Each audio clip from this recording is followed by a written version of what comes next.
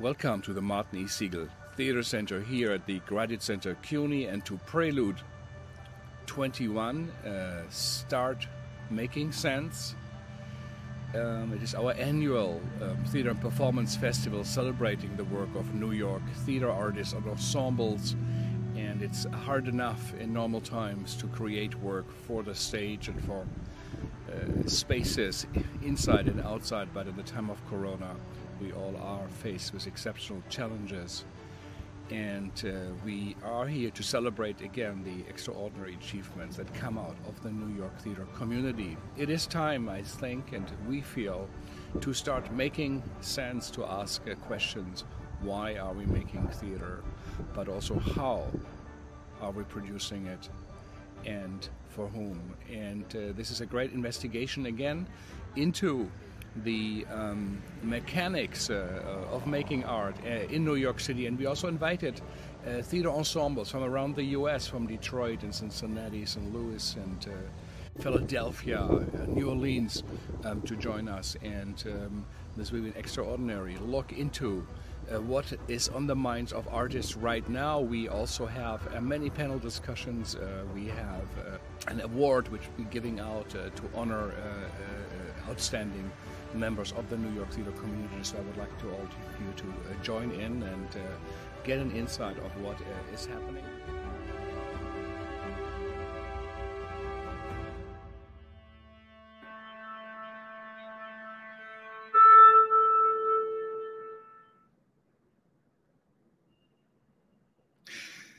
Welcome, everybody, to our listeners, especially back to Prelude NYC, the great, at least we think of it, a Prelude festival that's taking place annually since almost 20 years now, dedicated to the work of theater at the forefront of the experimental work, emerging artists, but also season one. So it's a discussion, it's a showing of works in progress, and we take the stand that art is what is at the center of theater. It's not just entertainment. It's not part of the commercial world. And we here at the Martinez Segal Theatre Center at the great Graduate Center CUNY in Midtown Manhattan, we use this festival as a moment to celebrate the work of artists. It's very, very hard to create art, any kind of art.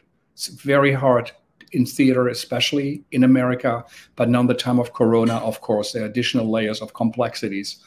Next to our invention of chain curation, where we ask this time not just one or two curators to compose the entire festival, we ask curator to nominate one artist and to nominate another curator, and the next curator nominates one artist and another curator.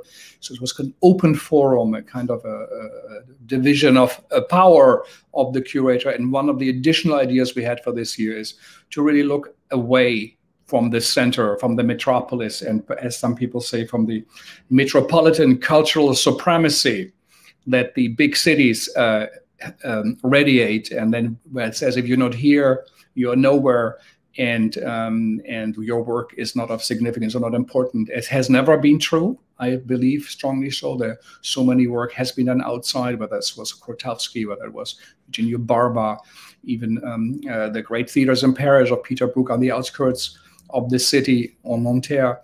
But especially in the time of Corona, we learned that so much work is done, important work, away from the big cities. Actually, people moved away, moved outside. And in these panels we explored in the previous days, whether it was of care, of self-care, of healing, of connecting to communities, connecting to nature, taking care of yourself, your family, your parents, your children. So this is something that was discovered, but I feel ensembles who have worked in New York's, in America's region have made those decisions a long time ago, and great work has come out from that. We know that, and we should know more about it. And in our Segal Talks, where we spoke with over 200 artists from over 50 countries, so many put out that we should go. Work slower, take our time, like slow cooking, get outside the big rushed spaces. And there's a worldwide movement, and not just here in the US, towards decentralizing work. How it is also, whether it's in Germany, it's in Britain, France, in India, or in the Americas, And so we get a little insight today into the minds, the working mechanics, of making theater. How does it really work? What are the challenges now? Why did they create these pieces that they are sharing with us now? So it's a fantastic and unique opportunity for also an honest conversation, for an exchange. They all, it's my guess, it's the first time they're all together in a Zoom talk. So I'm just going to welcome and read the names. So we have with us Sherrine, Azab, Jake Hooker, Benjamin Camp from the team Sunshine Performance Corporation, Maelstrom Collaborative Arts, Natalie Greene from Mugwumpin, Adil, Mansoor, and Paul Kruse from Hedge Arts Collective, Carra, Martinez, Indee Mitchell from Loud Theater. And as you can see, they are from Pittsburgh, Minneapolis, Detroit, Austin, San Francisco, Philadelphia, New Orleans, and it's a fantastic reminder for all of us, that as Hans Thies Lehmann, the great thinker about theater, said, theater is a big house and there are many, many rooms, not only for styles, but also for everywhere in the world. And so we are really proud and honored that you participate, that you took your time to be with us. And at that moment now also we would like to acknowledge the Lenape people upon whose land we are here gathered today. It's a Mannahatta, as someone reminded us yesterday, and we pay respect to the Lenape people and ancestors past, present, and future. So thank you. Thanks for HowlRound again for hosting out, Andy, Tanvi, and Cactus Juice in Mumbai for helping us to put this all on. And I'm going to start with Adil. I will ask everybody to give a short introduction before we come closer to the bones and meat of our conversation. So Adil, where are you now? And tell us a little bit about you. Sure. Hi, folks. Grateful to be here. Thank you, Frank. Thanks, everyone, for the invitation. My name is Adil Mansoor. I use he, him, his pronouns. Home is on the ancestral lands of many indigenous folks, including the Adane, the Hopewell, the Monongahela, the Seneca, the Lenape, also referred to as the Delaware, and the Osage, and many others, aka Pittsburgh. I am primarily a theater maker, theater director, and I'm one of 3 folks working with Hatch Arts Collective, which is what brings me to this room today. Hatch is many things. Hatch is me, Paul, who's next to me, at least on my screen, and Nicole, who can't be here. The 3 of us have been making theater in Pittsburgh since 2012. From scripted work to devised works to a little bit of media practice.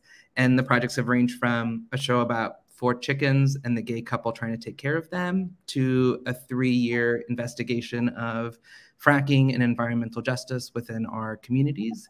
So the work ranges, and that's me checked in. Fantastic. Thank you so much. Paul.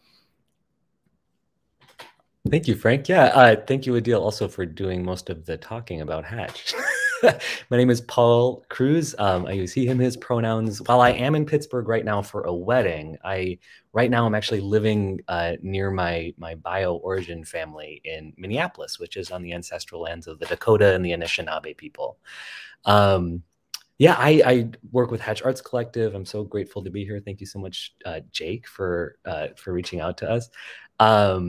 My work with Hatch is primarily as a playwright, and then my work in the world is also as a playwright and a media artist. And so, yeah, thank you so much. Fantastic. Carra. Hi, I'm Carra Martinez. I'm coming to you from Austin, Texas, which is the lands of the Comanche and Tonkawa. I work for Fusebox Festival, and in particular, I direct a project called Live in America. And Live in America is a new festival that is imagining festival as a justice-oriented space for enriching communities, uplifting histories, and building a shared sense of stewardship. Right now, we're working with communities from Vegas, from Albuquerque, New Mexico, the Dene Pueblo and Apache people, El Paso Juarez, New Orleans, Detroit, Sumter County, Alabama, San Juan, and Northwest Arkansas. Incredible. It's a great festival you create there. I've been there and it's fantastic. And it's good to be reminded of it. Natalie. Hello, my name is Natalie Greene. I use she, her pronouns. I am based in San Francisco, and I am the artistic director of the devised theater ensemble Mugwumpin. Mugwumpin was founded in San Francisco in 2004 by Christopher White, Joe Eslak, and Dinmo Ibrahim. It has had many iterations over the last 17 or 18 years. What is math? Mugwumpin has long been San Francisco's sort of weirdo devising people. And one of the things that we've noticed at this time in our trajectory is how impacted our work has been by our collaborations with various designers, and how, especially leading up to the pandemic and in pandemic times, we realized we were really creating design forward work where we would actually, the initial collaboration would be with a video designer, a lighting designer, a costume designer, that the seeds of a work could grow from strong design ideas, and that we could build the rest of our performance around those ideas, and invite performer creators into the mix to create things with these strong design ideas or ideas about audience performer interactions, and how sort of immersive and interactive work could really drive the creation of new and original performance. We love site-specific work. Big weirdos over here. And forgot to mention that I am here in San Francisco on Ramaytush Ohlone land, and a land that has seen many gold rushes and many different eras of people coming through with new ideas. And really, San Francisco is a history of change. The land and the people here and the artists and the ideas have always, you know, one on top of the other. We are built on layers, and that is literally, geographically, metaphorically, creatively, layering and layering and layering. Fantastic. We look forward to hear also much more in the discussion. And thank you, Natalie. Benjamin. Hello, hello. Coming to you from the beautiful city of Philadelphia, which is the ancestral home of the Lenni Lenape, among others. I'm from Team Sunshine. I'm one of 3 co-captains, as we call ourselves, founders. We started in 2010, and we also make devised work from scratch. And some of that has been small duets, and some of that has been 100-person battle scenes done in parks. Currently, we're working on a couple of different pieces that explore working with communities in different ways. We're trying to be outside a lot and recover from a totally shitty time to make theater. Woo! Yeah, very excited to be here. Thank you so much for having us. Of course, it's great to have you with us. Indee, so great to have New Orleans with us. Hey, hi everyone. My name is Indee. My pronouns are they and he. And yeah, I'm calling in from New Orleans, also known as Bobancha, the place of many tongues. Yeah, I'm excited to be here. I wear many, many hats in the world, and I'm here today representing LOUD, the New Orleans Queer Youth Theater Ensemble. LOUD is amazing. I've been co-directing LOUD for about like 5 or 6 years now. We have done a lot of different things, and our goal is mainly to create new work that's completely devised by our ensemble, who are all young folks between the ages of like 16 and 21, to create new work with them, and to also be doing some political education alongside. So the work informs that political education, and political education informs the work. And we can talk more about it later, but I'm excited to be here, excited to see new and familiar faces. Fantastic. Thank you. Thank you. Sherrine. Thank you. I just want to say first off that I am experiencing a little bit of lag. I hope you're not, but I am, but I'm just going to push through it. Okay, great. So again, my name is Sherrine Azab. I'm the co-director of A Host of People. We are on Anishinaabe land, which is the Council of the Three Fires, the Ottawa, Ojibwe, and Potawatomi peoples, colonially known as Detroit, Michigan. A Host of People is a multiracial theater ensemble. We make devised work that looks at the past to talk about the present in order to imagine a more just and celebratory future. To give you a little bit of texture of how that manifests, we really like to play with both the head and the heart and the light and the dark. So we'll have a whole spectrum of really sort of serious, dark materials, and then maybe we'll break out into a song and a hustle in the next moment. So we really sort of paint that entire spectrum in order to bring the most amount of people into our work. Yeah, I'm so, like Indee said, I'm so excited to share this space with so many friends and colleagues from around the country. I mean, this is really sort of where my heart lies outside of Detroit, is like the connections that we make across the country. So I'm excited to be in conversation with all of you. Thank you. Thank you. Thank you. Jake, you are also our curator. Tell a little bit about yourself, but also, you know, what went through your mind when you thought, I'm going to invite these guys? Yeah. Hi, everybody. Thank you so much for being here. It's so great to see everybody. So my name is Jake Hooker. I am the co-director with Sherrine of A Host of People in Detroit. And so Sherrine gave our land acknowledgement. Thank you for that. And I am also the curator of this. And I think that's a funny sort of concept, this idea of curation. I don't consider myself a curator, really. But no, you are. It's your first time. Now I am, I guess. It's probably not my first time. But anyway, yeah, so this grouping sort of developed out of my PhD dissertation, which I wrote at CUNY Grad Center. And Frank was on my committee. That was very nice. So as I thought about, as Frank reached out to sort of say, you know, are there artists we want to kind of touch base with out around the country, not based in New York. You know, there's some sort of, for me, low-hanging fruit, because I've just been working with a bunch of folks in my dissertation, but not all of these folks were a part of that. And that was by design. So a few folks here were, Team Sunshine and Hatch were, as well as Maelstrom Collaborative Arts, who are in Cleveland, who weren't able to join us today. And Goat in the Road in New Orleans was also a part of the dissertation. But I wanted to sort of choose a few of those artists and a few new artists. And so actually, I'd like to take just a second to sort of talk about my thought process around those selections, because I think that one thing that's evident here is, well, I mean, I guess this happens when you're a curator, right? This is really reflects my tastes, loves, and passions, right? I love all of these people and all of their work.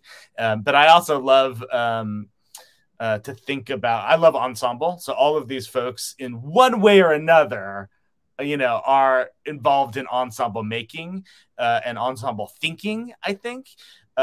And so that was, you know, one thing. A lot of these folks, although not everybody maybe identifies as devisers, although maybe everybody on the screen in some way or another considers themselves devisers. And part of that was thinking about place. And so I wanted to choose folks that were really working with the place that they are based and the communities that they're based in. And devising obviously gives us a framework around making place that's kind of making work that's connected to place. And so that was a really important part of thinking about who to ask, and you know, when I wanted to get a range. So just to talk about some specs of this group, Mugwumpin is the farthest from New York, and they are the oldest company that is in evidence in this little pan-US grouping we have. And then to say, you know, Carra is not necessarily a leader of or a member of an ensemble current. Well, maybe you are. You can tell us about that. But working with Fusebox and this amazing Live in America project that I felt really has a spiritual, ethical relationship to this Pan-USA curation moment, but also sort of, I think, a lot of the things that a lot of us are thinking about being in community, as Sherrine said, you know, in a lot of ways outside of the artists in Detroit who I know and love, this is my community. These folks that are working outside of, and I hate to, we talk about decentralization. And so I don't want to, at Prelude Festival, which is a intrinsically New York-based festival, I want to sort of acknowledge that, and also not just kind of differentiate ourselves from what is New York, right? Or that kind of bugaboo. That is New York. So that was kind of like the thought process around this particular group of folks. Okay. Okay, go ahead, Frank. Yeah, those. Thank you. Jake just mentioned the word, and I know it's important to him, placemaking. So before that, do you all know each other? You all have worked together, and so you are in a way a community. Indee, you don't know all of them,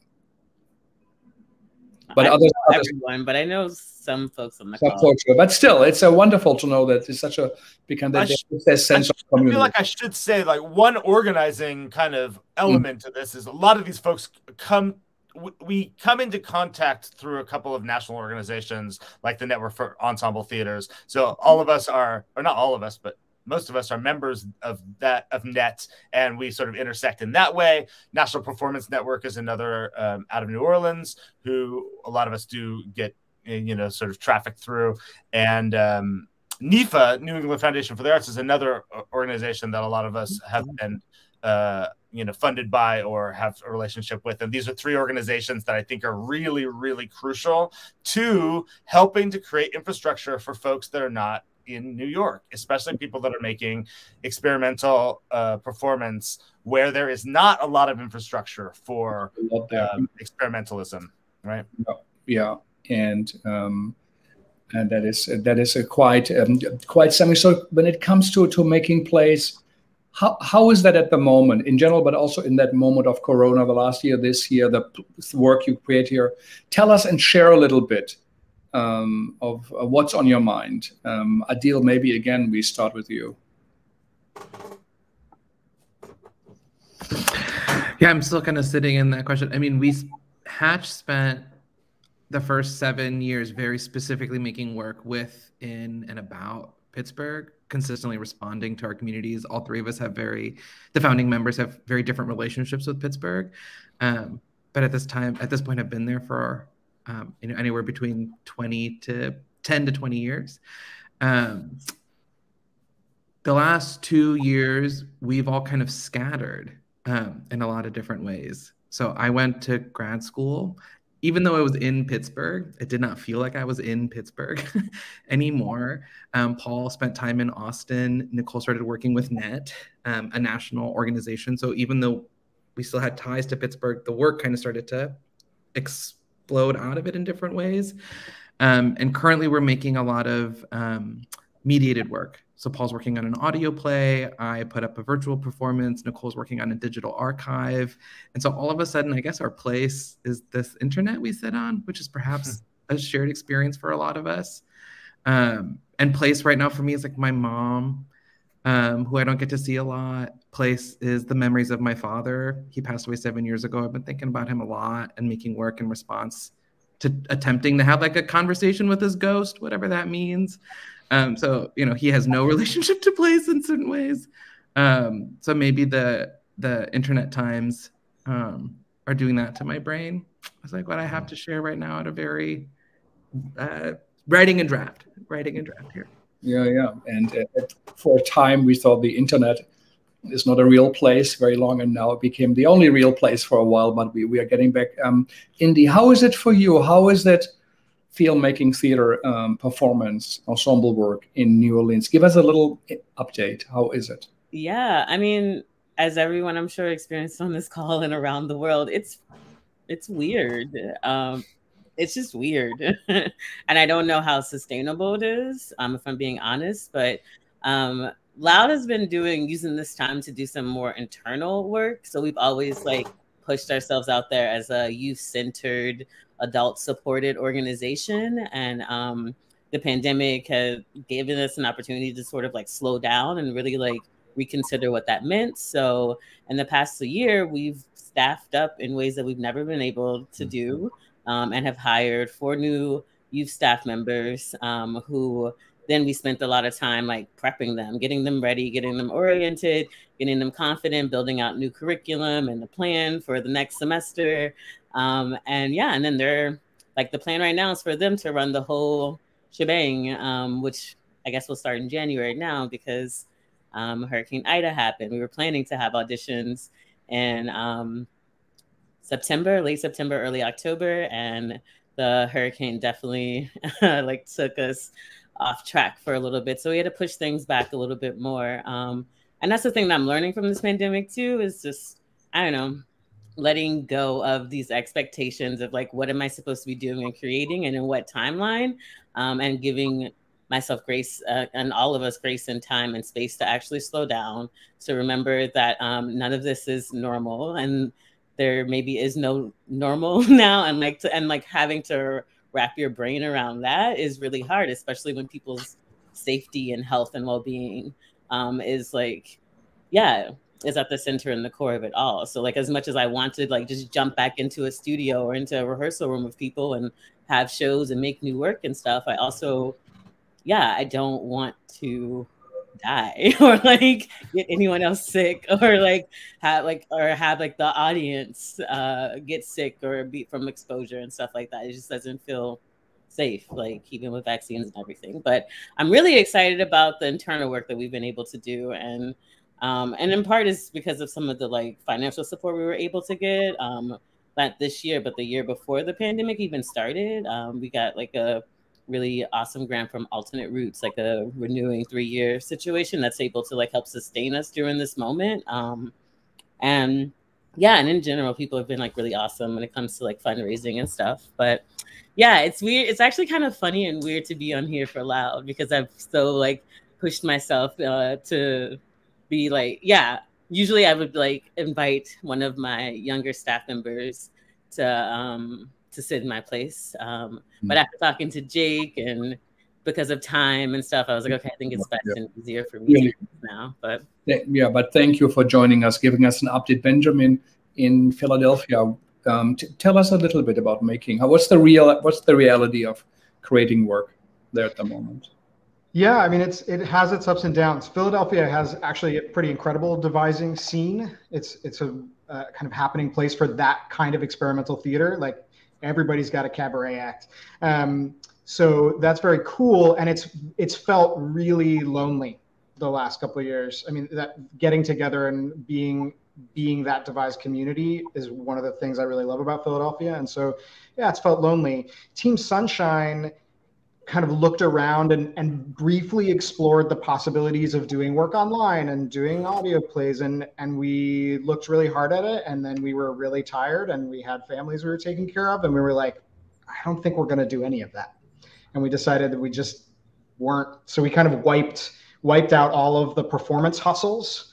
And that they're slowly coming back. And the way we're mostly doing that is small and slow and trying to figure out things that are COVID independent. So the last work in progress showing we just did was with a very small audience outdoors. And it's a piece that's designed to be outdoors. It's set loosely on a father-daughter camping trip. And so we said, okay, that's the piece we're going to work on. But it's been tough, and partially we're finding that the slowing down, we're also experiencing some slowing down and some questions around sustainability for ourselves. The slowing down is not costing less. So there's a real universe of like, okay, cool, we're going to slow down. We really have to take care of people. Actually, that costs a little more than just using our volunteer hours to make the work. So how do we talk to foundations about what it means to slow down sustainably? But we're just kind of dipping our toes in work in progress showings, thinking about doing our work in phases. We're going to show this phase of the work. We're going to do this phase of the work, instead of saying we are going to premiere work on this day, because who knows? Who knows? There could be hurricanes. There could be more COVID. So we're trying to be a little smaller in how much we promise. The great theater maker George Tabori, the Hungarian one, said any work he does is work in progress. He's just forced to stop on one day to have the opening night. So exactly, and that's not what we've been doing. That's new for us. So, Natalie, in San Francisco, give us a little update about what are you thinking about doing work? How hard, how easy is it? Do you get support? Oh, I think it's been hard. I think it's been hard on everybody in different ways. San Francisco is a place where interdisciplinary work has been really welcome. I originally moved to the Bay Area as a dancer, as a young dancer, and I worked in the dance theater community for a long time before I decided I wanted to figure out how to be an artist without being an athlete. And that's what took me towards devising. And when I found Mugwumpin, I was like, okay, good, this is my home. And one thing that's been really interesting for us stepping off of the producing cycle during the pandemic is just having deeper conversations about our sustainability as a company. So I really appreciate hearing from Indee and hearing from Benjamin about, how do we take care of ourselves and each other? So we actually, we realize we're nearing the end of our life cycle as a company because we are not necessarily sustainable, and we really feel like it's important that theater and devised theater acknowledge larger movements towards better labor practices. So when we look at the demands, both from We See You White American Theater, but also from all kinds of social movements that we're experiencing, that we're in the middle of, how can we really honor and acknowledge that we need to treat people a certain way? We need to treat our labor a certain way. We need to honor and understand what our real capacity is. Because I feel like we were always with Mugwumpin like the little company that could. And we were so consistently doing shows that were a little bit bigger than what we could really handle. And that aspirational quality is a part of what made our company so special. And at the same time, it meant we've been running on burnout for a long time. And it's been so special to do shows that were just a little bit outside of our reach, always doing things that were just a little more ambitious, a little bit of a crazier idea than the last time. But, 17 years of doing that has a way of helping you dream big. And also at this time, the pandemic allowed us just to slow down and go, is this healthy and sustainable for us now that we're mid-career artists? It feels different in your bones. And so we're still in big conversations about what to do with this and how to be real and respectful, both with our history and with our capacity. Yeah, and often, see theater ensembles are like music bands. They get together and they play time. Nobody knows how long the bands last, and they just play together as long as it's right and feels right. And but yes, it's such an enormous effort. Carra, all the changes we saw or felt, Black Lives Matter, the Me Too movement, Dear White Theater. You have a little overlook of regional theater, and Jake, so you might maybe most about it. If it comes to someone in the US, what do you detect? What do you feel? What are people thinking? How is your work changed, and what are you doing different? I mean, I don't know. I mean, I'm pretty practical about the power of white supremacy. I hope things like Black Lives Matter, Me Too movement will make a difference. But white capitalism, white supremacy is real and powerful. So I'm not gonna put it like a rosy glow. I mean, I think you just do the work that helps your community, and you survive inside that labor as long as you can. Try to take good care of yourself, and that is kind of the challenge. In Austin, you have a city that was really productive in devised work in the early 2000s. Rumex were making tons of work.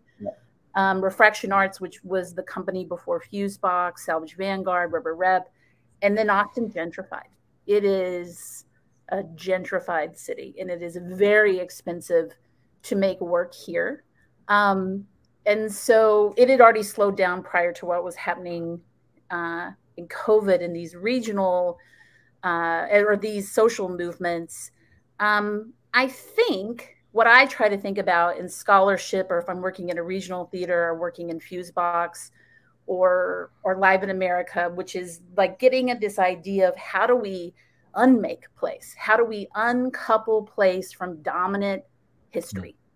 And that when you do that labor, which is messy and it can be hurtful and it takes a lot of energy, when you do that labor, then you can maybe begin to remake systems. But until you deal with the dominant history, the dominant system, like that's the key into how I think about like changes in regional theater, effectiveness of social movements, effectiveness of a little festival in Austin, like uncoupling place from dominant history and naming who wasn't included in that history. Do you pick up things from the companies you invite and work with? Is there a change in themes, new styles, or new work? Is there anything you detect? So the communities we work with have their own leadership teams. And every leadership team has selected for itself what it wants to program, how it wants to budget, how it wants to create artist fees, like its contextual material. The thing that I can tell you across the communities I worked with, none of them self-selected into standard theater or standard performance practices. They have older, richer, deeper histories, and that's where they want to head. In Albuquerque, they don't want to do experimental performance. They want to talk about like an experimental powwow as a structure. And even that isn't experimental. It's like kicking it back to history that was erased.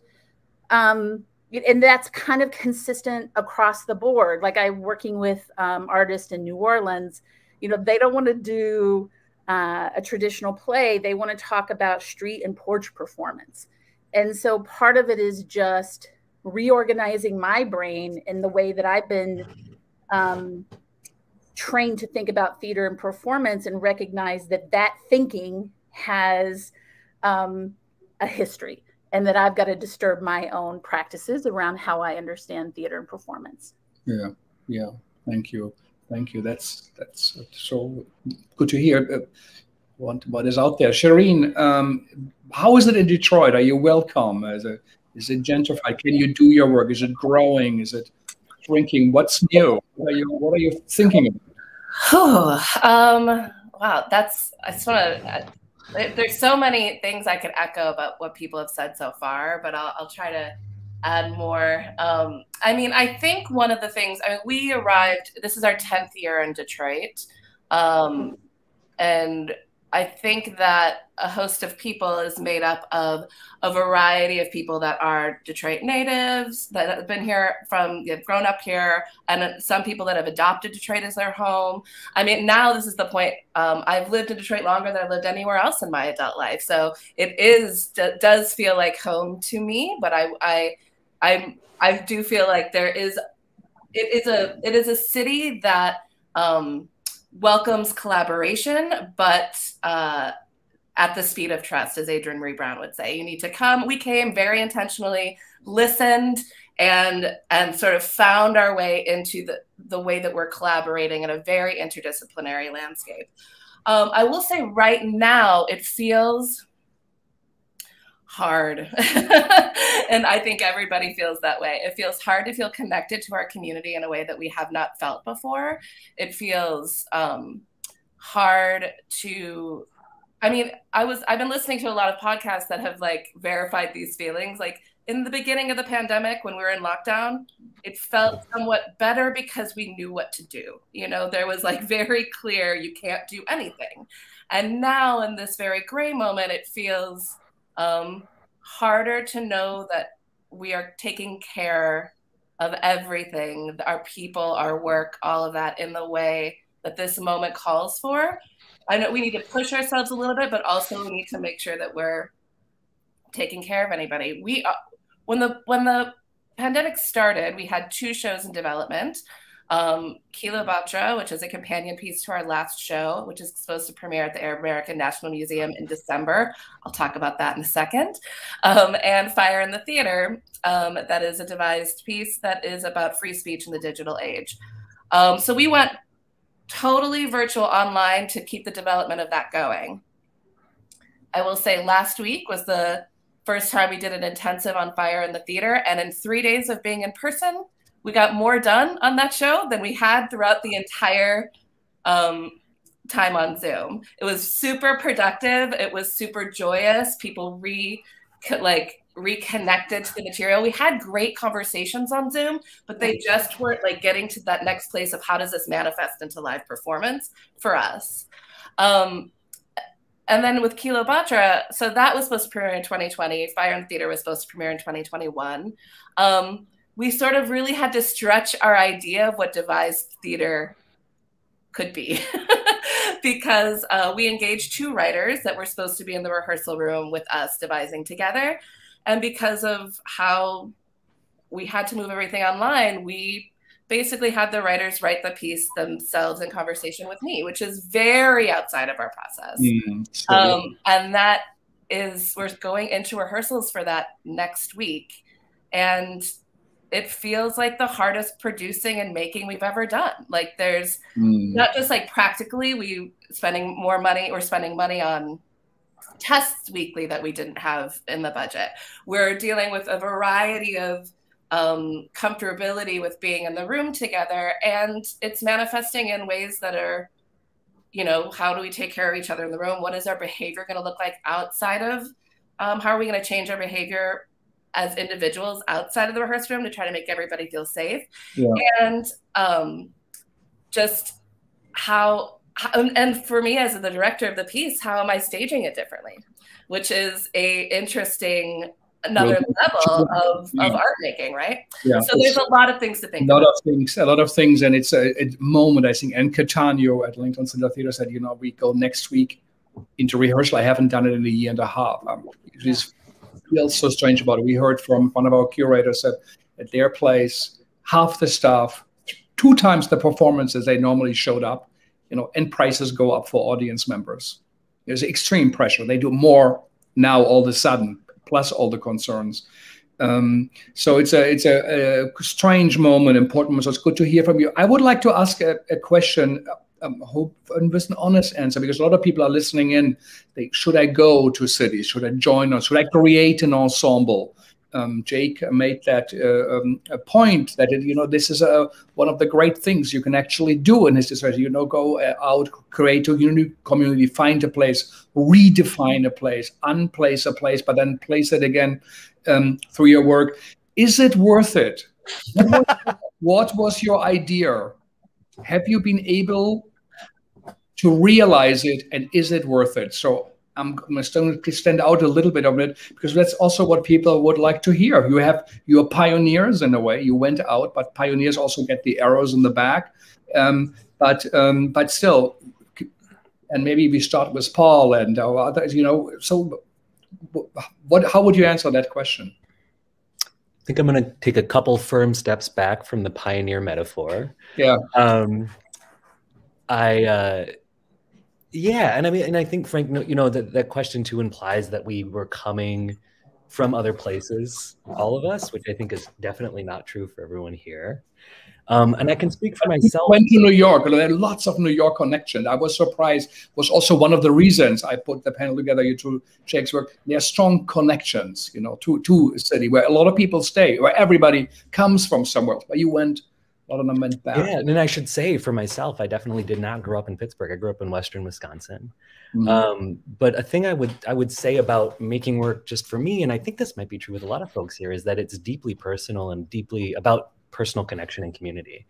And so I moved to Pittsburgh because my best friend moved here, who's, I guess, this way on the screen, Adil. And so looking out, if folks are watching who are also theater makers and artists, a thing that has been hugely important for me is finding a community of people with whom I connect and relate, finding sometimes an unhealthy codependent family with whom I can make work.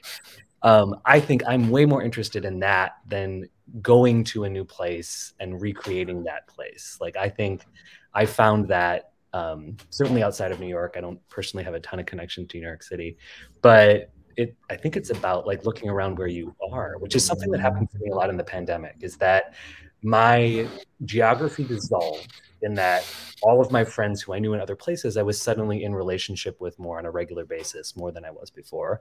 But I also knew my block better than I ever had before. I knew who lived on my block. I would like through front porch culture, I would start waving at, you know, and so the relationships kind of shifted in that way for me. So.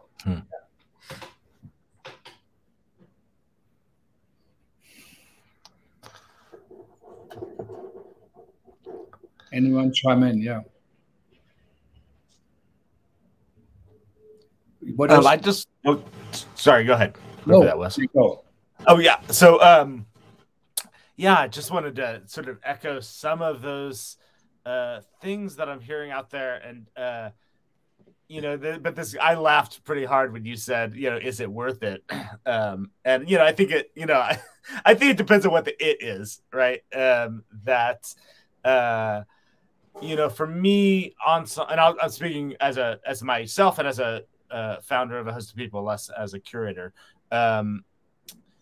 For me, you know, ensemble has and creating our ensemble company and really, you know, intentionally putting these folks together has really been everything to me. I mean, it has helped to create a framework, not just for my art practice and the fact that, you know, like as artistically, I do like a bunch of different stuff, but not just one, you know, I don't locate myself in one particular area. So ensemble's been a way for me to do that, just sort of practically speaking, but also, you know, having built this family together and, you know, I mean, you know, so like thinking about, is an ensemble worth it is sort of like asking, is family worth it?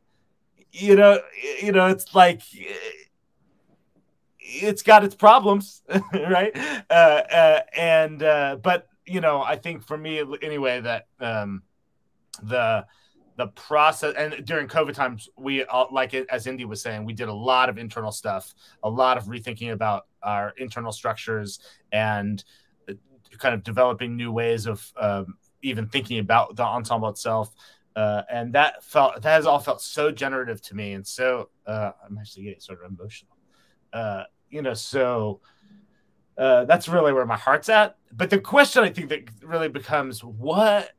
It's such a dumb question. Why? Like, what now? Like, why are we doing the work that we're doing? And I think all of us obviously have to answer that very independently. But for me, you know, I do see the structure of an ensemble in a place like Detroit, which doesn't have a lot of this type of making, but is a very interdisciplinary landscape. You know, the building of this ensemble has been way beyond just any given piece. And so that to me is, you know, I think that's worth it. For me, I can only answer, you know, that has been really worth it for me. Well beyond just like making a thing. But do I think everybody should rush out and start a new ensemble in a new place that they don't know anything about? No, I do not. Right? You got to know your place, right? Like literally. Ben, what do you got? I was just going to say, I want to like note similarities that people are tired. People are tired, and this work is incredible. And I think I would also say, like, if you want to have the best artistic relationships of your life, like there's something about the creative language of doing an improvisation with someone you've been working with for 12 years that is incomparable. That's like a truly precious creative opportunity. And also, I just I'm hearing exhaustion from y'all and from other people I'm talking about. It's like people are really tired. So I think I agree with everyone reframing the question of kind of, is it worth it? But I will say that I would love to get the word out to the foundation universe and the government universe that this is incredible work that's doing incredible things. That is way undersupported, and has relied for an incredibly long time on volunteer hours donated by artists. I mean, that's what we're all really doing. We're donating our time, and people burning themselves out and missing opportunities to have traditional families or do the things that they want to do in some cases. So yeah, it's undersupported, but it's also, God, it's such an incredible, it feels so good. Mm.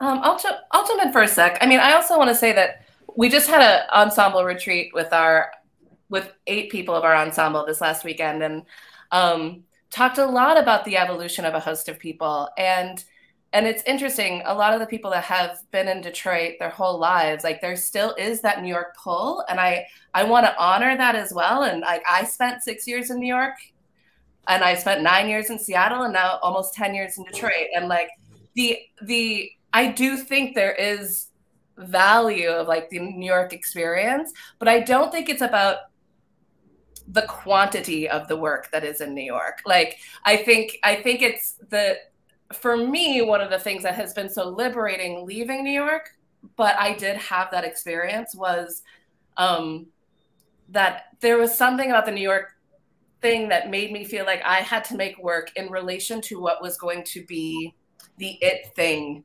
in the downtown theater scene. I feel very liberated outside of that system to respond to me and our ensemble's artistic instincts of our own. And I've seen almost everybody's work in this room, and I have felt that, like, statistically, it's so interesting that I've been moved by all of your work so much more than like the amount of, and I've been moved by work in New York too, but like as I moved away, like what that unspoken thing of people doing it outside of New York is there's an honesty, a sincerity, and a tenderness that I think is now coming into New York work in a way that I think has been happening outside of it for a long time. And I think part of the pandemic has been letting people open up in New York, of being like, we're people that can be sincere on stage and even in experimental work that I wasn't feeling as prevalent in the years that I lived there.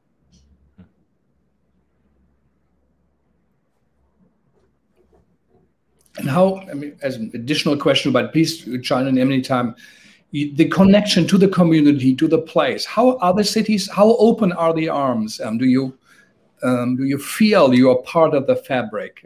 Do you make a difference? How are you experiencing in general, but also, of course, in time of COVID? How are experiencing this? How are you all experiencing this moment? These are such interesting questions, Frank. They're really making me think. And yeah, so I am originally from Virginia, a small town outside of Richmond. I moved to New Orleans in 2013.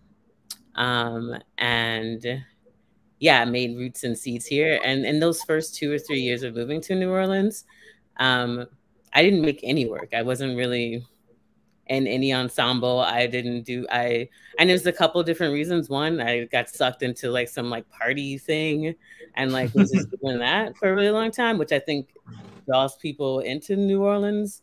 And it's an interesting, weird energy or whatever. And then a few years later, I was like, oh wait, what am I doing? I'm supposed to be making stuff. And so I don't know, this is an interesting conversation for me because I feel like, I don't know, as like a Black, queer, and trans person, it's hard to figure out like where am I supposed to be or belong or something. And I found myself coming, like a person coming from a smaller rural town, going to larger cities felt better for me, but I've never been drawn into New York. And I think it's because New York thinks that it's the center of the universe. So even these questions being like very like, should you move? And I'm like, are you actually like asking, like, should people go to cities and start doing ensembles? Or are you asking, should people from New York who aren't doing well? Well, the question, yeah. Go to this, other places? And to like, I mean, both of those answers, my answer to both of those is no. Like, don't come to New Orleans. Don't come to Pittsburgh. Don't come to Austin. Like, as like all these people have said, these gentrification is a major like thing that like I think we're kind of like mentioning, but not really talking about the impact of like what is the work that we're doing and how our work as artists impacts gentrification. Because it starts off with like the young artists and the young queers and like the young whoever, the young like professionals coming in, but then eventually we get pushed out too. But like we started it, you know what I mean? Like acknowledge that like people on this call, like we have such a huge, I don't know, like we have, like we started and like, yes, we're looking for place and yes, we're looking for like, you know, our community to make our work, and there's nothing wrong with that. But also I think it's important for us to acknowledge that like these places exist both before and after us and without us and without our art. You know what I mean? And so like I don't know if it's important for us to even talk about like, does this place welcome you with like arms or whatever? Because no matter where you go, it's going to be work. You can't just like enter into places and think that like you're the first person to think of like making weird performances on the street. Like everyone like, so I guess the thing that I would love to like, you know, leave with people is like, if you're going to move to new places, like we all do, we're all looking and searching and stuff, just be intentional, be aware of like what space you're in, and like, and also be intentional, like, and how much space you take up, who's been there before you, who's been doing work before you, how does your work fall into the lineage of the work of that place already? And then also thinking about like, how does your presence there impact the work that's being made, impact the community that's being made as well too. Because the other thing I really noticed about this call too is like, yeah, it's great that we're all not in New York, but we're all still in major cities. I'm like, shout out to the rural homies who are out there making work, because like they exist. I know that they exist. Like there are people in like Kentucky, there are people like in like smaller outskirts of like Georgia and like all of the places, like not just the southern states too. So yeah, I can say that. Thank you. This is great though. This is very interesting. A reminder of like why I am where I am actually. So. Indee, thank you so much. I just want to just like lift up so many of the things you said. That was really, really needed. Thank you. Yeah, I just want to echo that. Don't move to Austin, please. Don't do it. It doesn't need you unless you have a lot of resources that you want to share and that you want to like do some reparations with. And also just think about as you go into those places, what are your habits of thought? Like, how is your ensemble functioning a little cult-like? And how do you break up your own habit of thought? Who's not in the room with your ensemble? And how might they make you better if they were in the room? And I just think of New York as that same, it's like a very distinguished art cult. And it's great. And you can go in and get what you want from it, and then you can leave. And there you go. Yeah, no, I think we should have a very, very strong regional theater system, which there is, as you all point out, you're in big cities and in all places, in all towns, as there are actually in many places around the world, and even the smallest towns. You go to the Catskills and there's a town of 1,000 people and they have a little opera house, and this is what makes life enjoyable. It celebrates life. We ask the questions. Society works through its problems, and you look at it on stage, and it's a model for something. You look at it, you see it. So I feel what you guys do is so essential and important. And perhaps we will forgive me my more provocative question, but I think it's missing, and there should be a variety of theater offerings, whether it's devised, classical, you know, international, global, or native, indigenous cultures, and often hybrid forms coming out of this. Well, it's not missing. It's not missing. It's there. It's there, but it's not supported in a way. It's not supported. It's not in the forefront. It's not being presented in New York. It's not being presented sometimes in like MPN or like all these other like regional places too. But these things are there. Like that's the point. Like that I was trying to make before. Like the assumption that like whatever we're doing is so special and new, as if like people haven't been doing these things already. Yeah, and these things are there currently. Yeah, long project from the Ford Foundation, you know, founding the theater system. But still, we hear how complicated it is. What have you learned in your work? What have you learned where you say these are experiences, if anybody, you know, does that, what's available for you for anywhere in the world? But what do you feel you have learned? What is something special about the work of your ensemble in your place?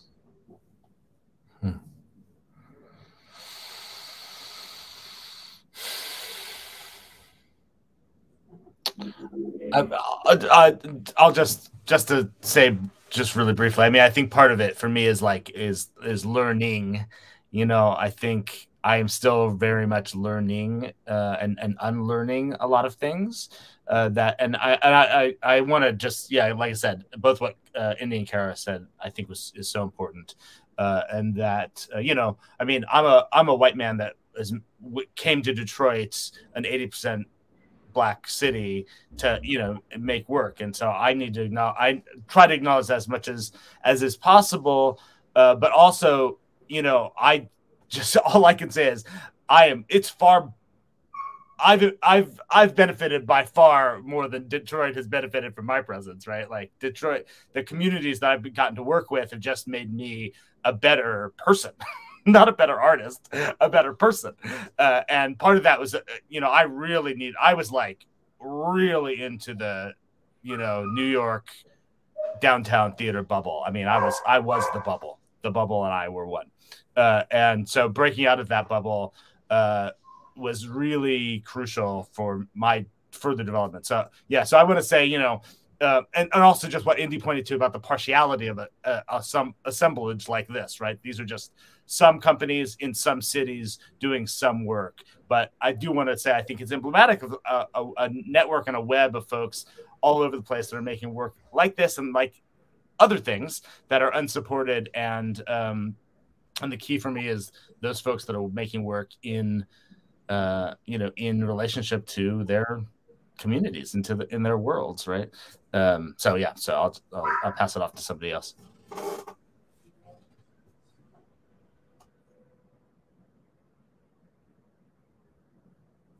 I think a thing that I'm constantly learning and the work that I do is one, to remember that it's not just me. It's not just about me and my needs, my comforts, my desires, my name in big lights or whatever, my name on grants. Like, it's not just about that. It's like there's so many other folks who are being touched or impacted by all the stuff and the work that I do, and that continue to touch and impact me, to continue to like motivate me to do the work. Because it's been a struggle through this pandemic to stay motivated to do anything. But make art.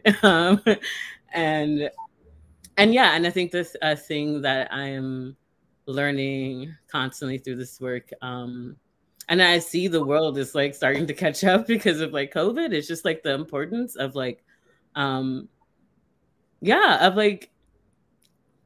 the importance of treating people like whole humans who like need things, who need to like be taken care of, who need to be fed, who need to be like paid and compensated well, who need support with rides, who need support with like, I don't know, maybe professional support, who maybe need a new computer, like all of the things, like to center. I'm learning the importance of recentering like people and human needs and everything, not just in the work that the creative work that I do, but also like the organizing that I do, and just like the day-to-day living that I do. So I can't just like take things out on the random guy who's being a jerk behind the wheel. Like trying to remember in all of the moments that like people are human and deserve to have their needs met.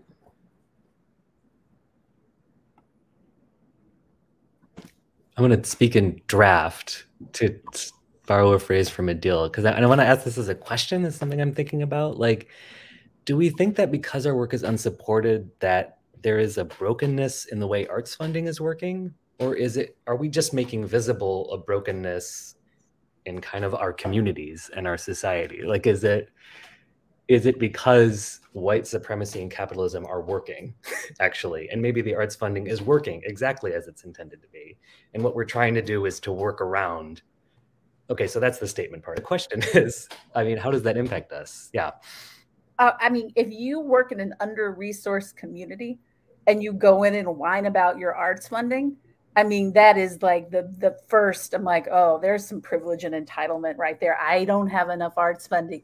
Like, that's like, I'm dead in the water if I go into a community and do that, given all the different, they're resourced in people, but maybe not resourced in money.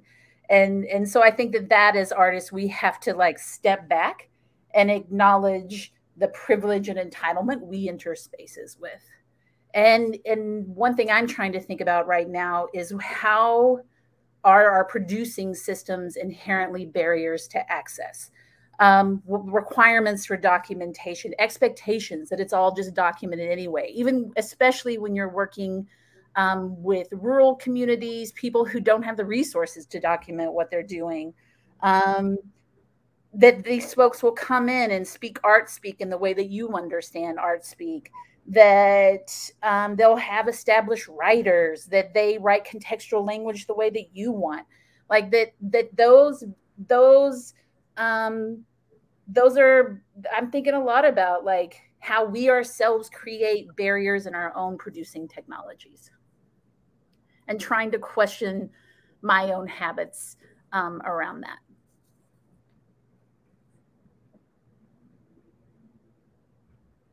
Adil, what comes to your mind? Yeah, I mean, it's a question Paul and I and Nicole talk about a lot. And so my brain right now, I mean, I'm listening to all of us talk about how necessary care and rest are. And we know this, and we understand this as human beings, as caregivers, as artists, of course. And one thing that's been true in a lot of my experience, care and rest seems afforded to folks with resource, right? It takes like inherited wealth, massive amounts of stolen inherited wealth to have access to consistent care and rest. And the kind of resource it takes for me to have like even 3 days available for me to just be with myself is like astronomical, having grown up very poor. And that inherited wealth is really, really visible in a place like New York, where the amount that it takes to simply make rent here and to start to be involved in the arts community here and the kind of wealth and access that that requires. And yes, there are folks from many diverse experiences of income making work all over the place. That is like a given. Yet I can also acknowledge how much wealth is necessary for that work to come out of like openness and like what happens to my mind when it's available. And then that dovetails with the reality of thinking of like, so, okay, if it's not inherited wealth, it's these like huge, huge, large scale grants, you know, things like that, you know, give a single artist $250,000 or $600,000. And those come out of, and all the artists that are getting those grants, especially recently, I'm so excited about. There's also a reality that those are like often closed nomination circuits. And those nominators are some of the best curators and thinkers and writers of our time, but often those folks are located in New York or other large cities, and it's the people they know, it's the people they run into, and then those become geospecific. And so, okay, so the alternative to inherited wealth are these large-scale grants, which are also then still somehow like closed off. And how, like all these amazing people indee is talking about in parts of Georgia that I've never been to, how will they ever be in a room with someone that will know that curator that's gonna be like, I love the thing you're thinking about. How do I get you support? And that is exhausting. And that makes me want to just like go to bed. And I think that's why ensemble is addictive, especially for folks coming from marginalized spaces or under-resourced communities. It's a manifestation of mutual care, right? Like me and Paul and Nicole, no, we don't have access to a ton of resource. We have what we have, but like I love these two people a lot, and we like laugh a lot, and that's like space in my mind, and that lets me make work about my mom that's like sincere, and there's a lot good there, but it still isn't like helping me pay my rent. And so those are the, that's what I have to say, and I'll stop there.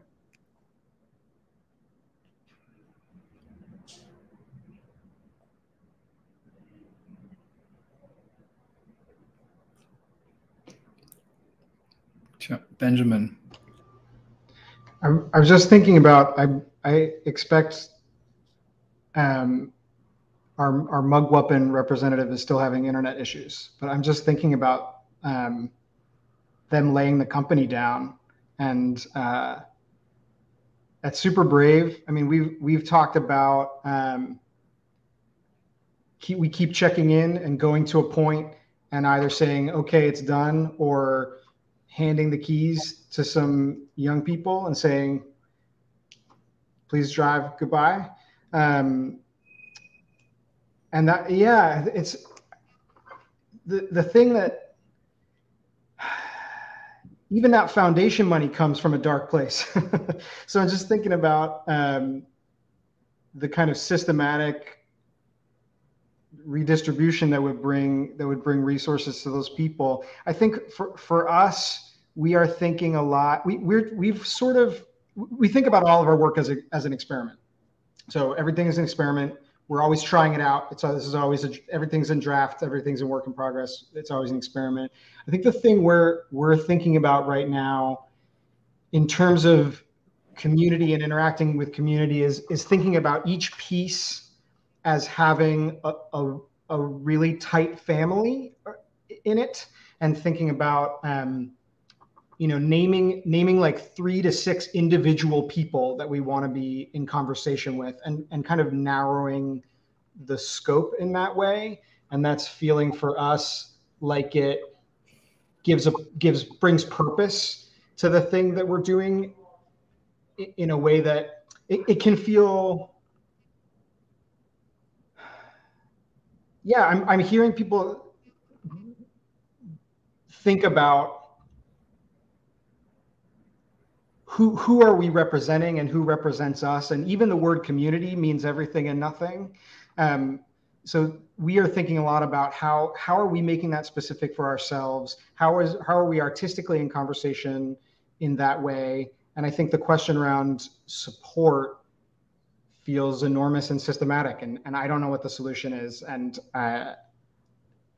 now I'm wondering, maybe I'm being too inspired by Mugwumpin, but there is something incredible about the artistic family that gets to be built, and we're trying to think about how are we including a very specific community in that feeling of family as we're creating, depending on what the piece is about. I'm not sure which question I'm answering anymore, but that's the things I'm thinking about as we're having this conversation.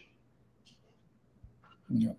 Carra, are you concerned? Or do you see, is it nationwide going up? As we know, there is so much theater being done all across the US in some ways, but the funding is decreasing. People feel, especially in the time now where people say we have to feed babies, people in hospital, people are sick, why art and all of it.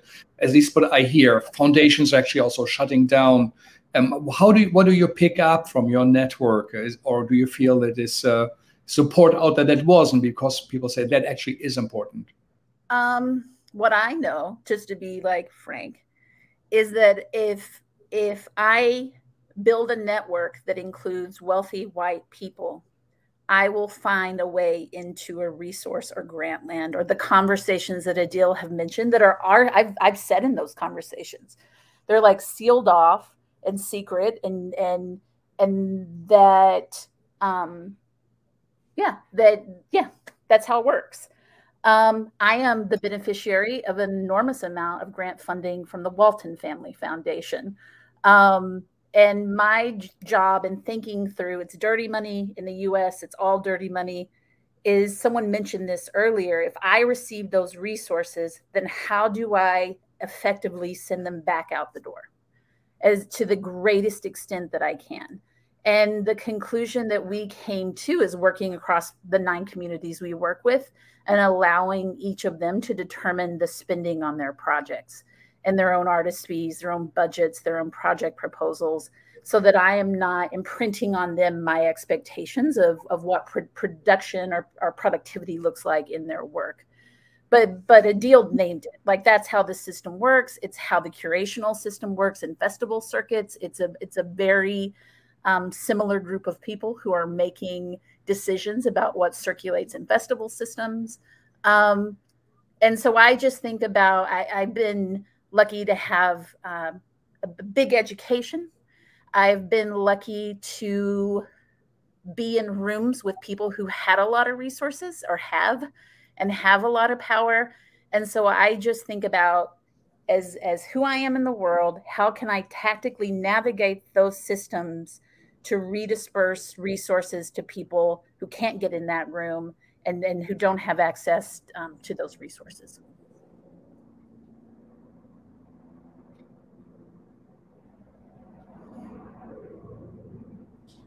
I want to name a tension that's definitely come up in Hatch and Carra. I think, in our conversations too, because And it relates to care, because how in doing that do you also then care for yourself and sustain your artistic practice and your life? And often that looks like paying yourself, you know, and I don't know, I'm curious how other folks navigate that tension.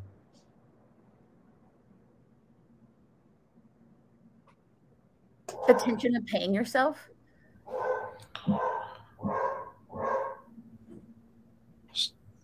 Sherrine, I sort of want you to talk. I really want to try to answer this, but our dog is barking because there's things happening outside. So if that becomes too much, just start waving at me and I'll just shut up. You know, we 3 months before the lockdown, it was the moment that we decided to have our first staff person for Host People come on full time, me, and then the pandemic hit, and that was very scary because like we took a jump. We haven't had a staff person. We've been paying everybody by project, and the lead artists or the co-directors and the producer had not been being paid. I get paid. The way that our language holds that is I get paid. I am an employee of the company. I work for the ensemble. It's not just, that's how we frame it.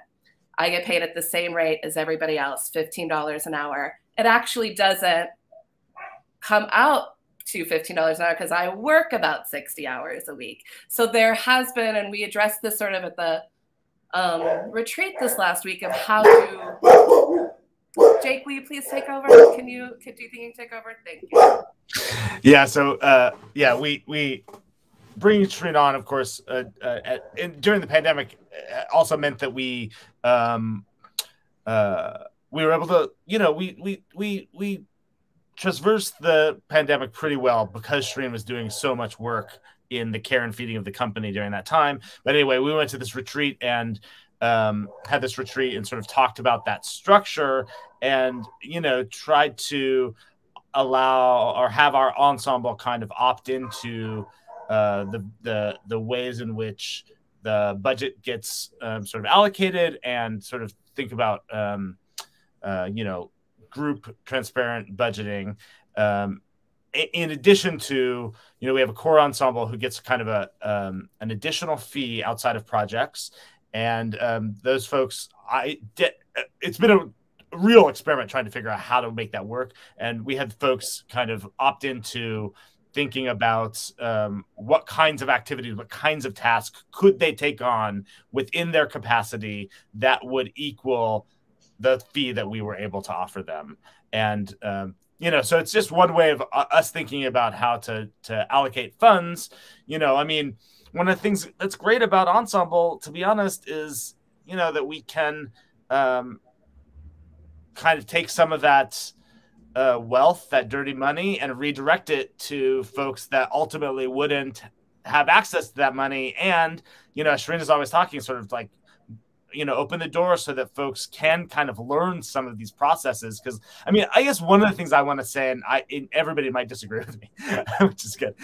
You know, it's like all of these things being true, but for me, at least, the answer for me is not less art, right? Like, you know, I mean, maybe less of certain types of art, you know, and more of the better types of art. But I don't know, you know, I'm just sort of not, I don't want to suggest, for at least for me, to be like, well, we're all backed by dirty money, so what we're doing doesn't have validity, right? Like, I think art is important. I think it's valuable. I think it's important. I think it can be transformational. It's not always. It's usually not, but it can be. And so, you know, the people in this call do, for me, represents, you know, a certain kind of hope.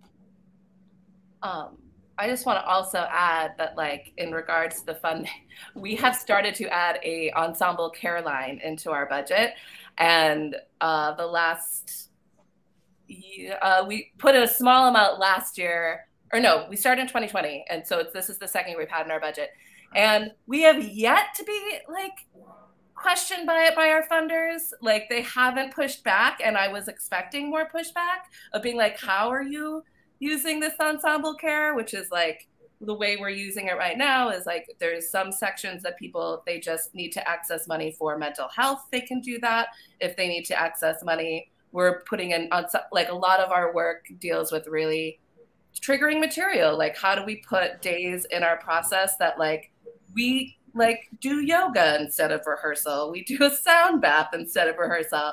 Like we also have it as a community care, so we can volunteer instead of going to rehearsal that day to give ourselves, make us feel like we're back in our community. So like this is the ways we're trying to subvert the the funding system that we do find ourselves in, is how are we taking that money and doing something else with it that is a part of our art making. It absolutely is. It absolutely is a part of who we are in the world and how we manifest the work that we do. We have about 10 more minutes, and I think we have so much more to talk about. Actually, this could be a week-long panel to get, to learn, for me too, to ask even better questions. But let's talk also a bit about the work and that's being presented. Maybe Carra, you have a little overview, but all of you can chime in. The work, the projects, tell us a bit, what is it? What are the ideas and the stories, or where do they take place? Or you all feel inspiring at the moment, where you feel this is actually something of significance? And we also picked you, of course, because we feel that work, what you do, is of real importance. People should go and see it. But tell us a little bit about what are the projects? What are the thinking? What's the thinking behind? What's new, unusual? I think in terms of the Live in America and its work, it is like all 9 communities are doing radically different work. But the thing that maybe is connecting their habit of thought is that they're not particularly worried about the boundaries of form and structure. So from Vegas, we have like an installation that's made of cardboard, and it's about spectacle, and there's queer clowns, and then you're moving through it, and then you go outside and there's a pantsless cowboy barbecuing and leading a community barbecue. And that's performance in Vegas. And then you have a queer powwow coming out of Albuquerque. Out of Juarez, El Paso, it's folks who are thinking about what it sounds like to be in the crossing process, because you live in both. Oftentimes folks live in both those cities simultaneously. And so it's that crossing of borders, and race has a particular sound. So sound and performance are merging. Puerto Rico is a really queer cabaret. There's a lot of Mazola oil involved. Detroit has a lot of like protest music that they've selected coming out of Detroit. Sumter County, Alabama is throwing a homecoming. It's storytelling, church music, barbecue. New Orleans they're bringing in a porch where every surface is playable. It's from Music Box Village. And those people are throwing down porch and street performance. And so the thing that I have learned from all these communities is that I bound my own thinking a lot in narrative and form. And when you don't, magic happens. And yeah, so that's what I'm seeing happening. Thanks. Yeah, all of you chime in, but your own work or stuff you've seen where you feel this is inspiring.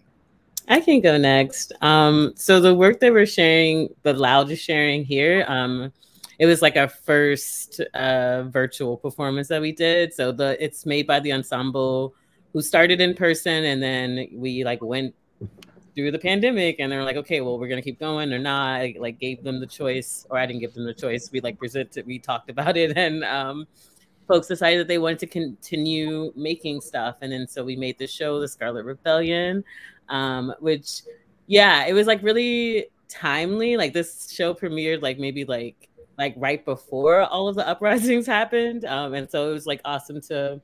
Yeah, just to like see them dreaming and thinking about like the future as it was also happening now, as it had also happened in the past. Like a big thing that we do at Loud is we try to incorporate some sort of historical research component in our semester at some point, whether it's like ends up being like a true seed to the show or just being a thing that we use to talk about, I don't know, awesome people who are queer who make art in the past. We just it could be a tool for representation. That's what I should say. Yeah, but it feels like really important for us to be looking back as we're still continuing to look forward to. So yeah, I'm really excited for this new group of folks who are going to take on this like hybrid world that we're trying to figure out now, like the balance of meeting in person versus not, and how we can I'm not really, I don't know what that's going to mean in terms of performance. Like, I don't know if we're doing an in-person thing. I don't know if it's going to be virtual. And sometimes that's really scary, but also it's really exciting.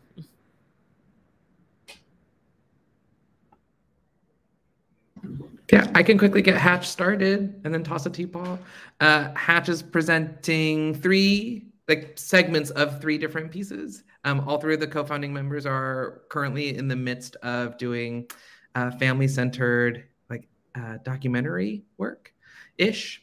I've been adapting Sophocles' Antigone as an apology to and from my mom, working with my mom on a new play.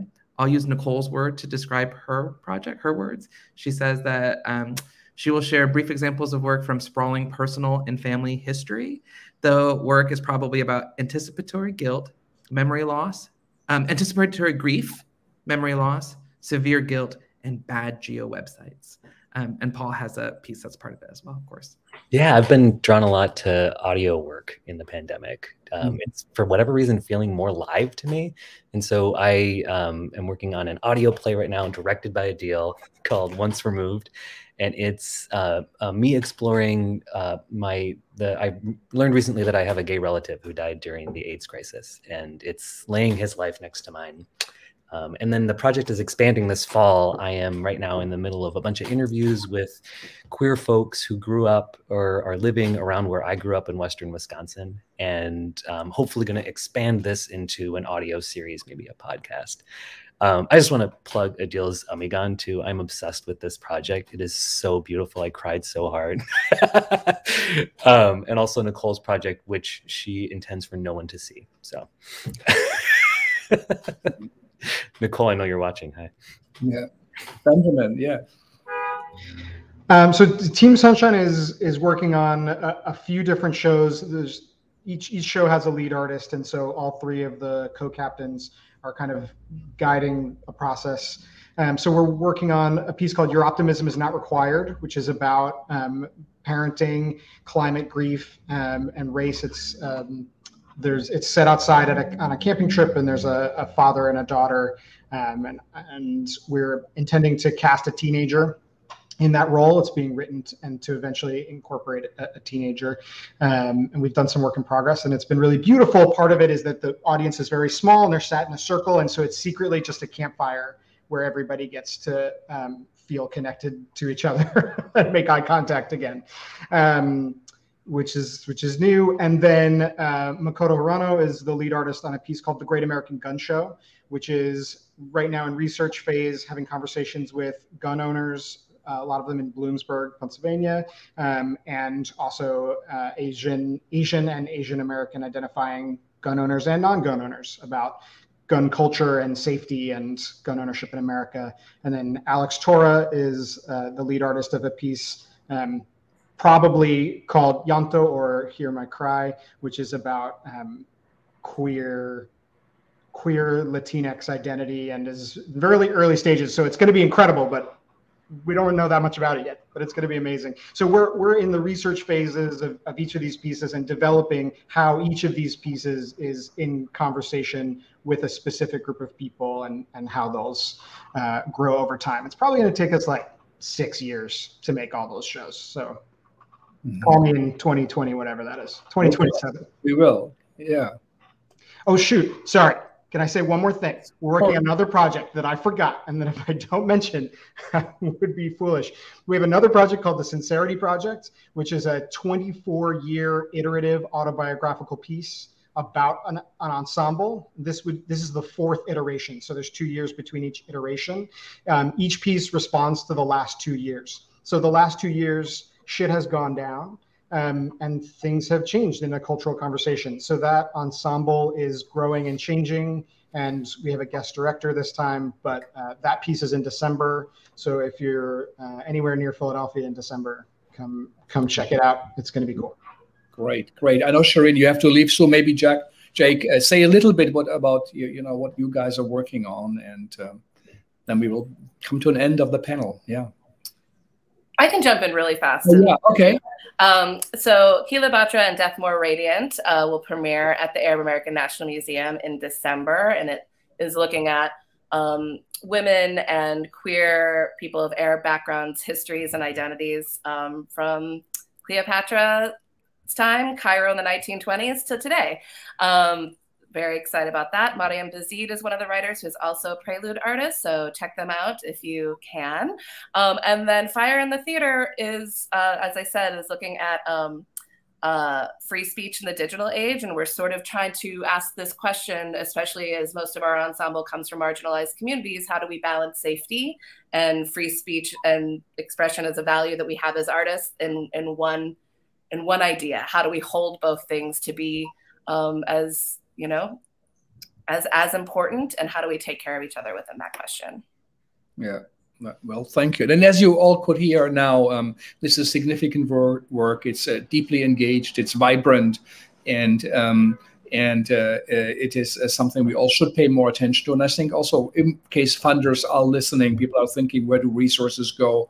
I think this is a place where a change should take place. There's a lot of talk about change, but one of them also is to really encourage and fund and bring more resources to this work that's happening anyway. But it, as we all could hear, really needs support for the service they do to the communities, and they make them a place. So it was a great privilege to have you guys with us, and a very good reminder to keep also our minds open here at the Segal Center. And sometimes we know a little bit more what's happening in Europe or Asia than what's happening in America, and we shouldn't. It should be a different way. And the work, you know, the Fusebox Festival does is fantastic, and I think everybody who loves theater should go there and say, this is a place where you can also go instead of going to Avignon or another festival. So thank you all for being with us. Today we're going to give at 2 o'clock an award to Sade from the National Black Theater in Harlem for the work she has done for the New York theater community and for running the Coalition of Theaters of Color. There are 30 of them. Then tonight at 5 p.m., Hilary Miller will talk about the 70s with her colleague. She's a great researcher and teacher and writer about the city, the changes it went through. And sorry for you guys, it's again about New York. But as Jake pointed out, we are the only festival that actually gives a place for New York artists. You know, there's not a place actually for the artists of New York where it celebrates the work. So a work in progress. So Hilary will really talk and look, and what does it mean? How can we create meaning of this radical change when New York was also knocked out a bit on the floor. And tomorrow we will have 3 sessions about the CUNY theaters, one about New York cultural institutions, the cultural services, how we can create perhaps a festival, and also with some curators to get idea if we need a festival at all, we feel a summer festival where also companies like yours could come, you know, how would that look like? What does the city really need? So we're going to go through that. And tonight, the great Sybil Kempson will show her work at 7 o'clock online. And I also encourage you guys, invite her, bring her over. She moved outside New York and Hudson, towards the Hudson Valley, and lives that distance, perhaps a bit closer than you guys. And is creating work there. So thank you all for taking your time and energy, and we admire you. We really think that the work you are doing is of significance, and it makes us all part of the civilized world, in the world that was, you know, dreamed up of mankind. I think is to share ideas, to create imagination. And so many problems we have now is because there's a failure of imagination, how life could be different. And I think every one of you and everyone who works with you and everyone who comes to your theater imagines a better and a different future. And theater performance is a place where that can be done. So I went a little bit over time. I hope my team will forgive me, but it's just 3 minutes. But still, we are a bit under pressure, so I have to say goodbye. I want all of you to come by to the Segal Center when you're here. Please do say hello. And if I'm anywhere close to you, I will also come and see you. So this is a beginning, maybe also of a longer dialogue. So thank you again, Jake, for you know, making us, you know, aware that there are things we should look at, that we should also consider in the new times we live in, and you know that perhaps now that idea of the experimental theater shouldn't be localized by location, and perhaps this is also one of the advantages of that digital age we entered, that you see now we can talk. So thank you all. Thanks for HowlRound again for hosting us. It's such a great privilege to be with a great institution, and Thea and Vijay, and then the Segal team, Andy and Tanvi, of course, the Cactus Juice in Mumbai for making this happen, and to our listeners. There's so many offerings out there for you to take your time, listen in what our friends and colleagues have to say from around the country. It's important to them that someone listens, and also for us that you have the interest. And hopefully maybe there's something inside there for your own life and for your own work, how to make plays, how to connect, because they're giving us examples or this, but it's ultimately about also you, the listener, and how to create a more meaningful life. So thank you all, and goodbye, and I hope to see you all soon in person. Bye-bye. Thanks, y'all. Appreciate it. Oh, great.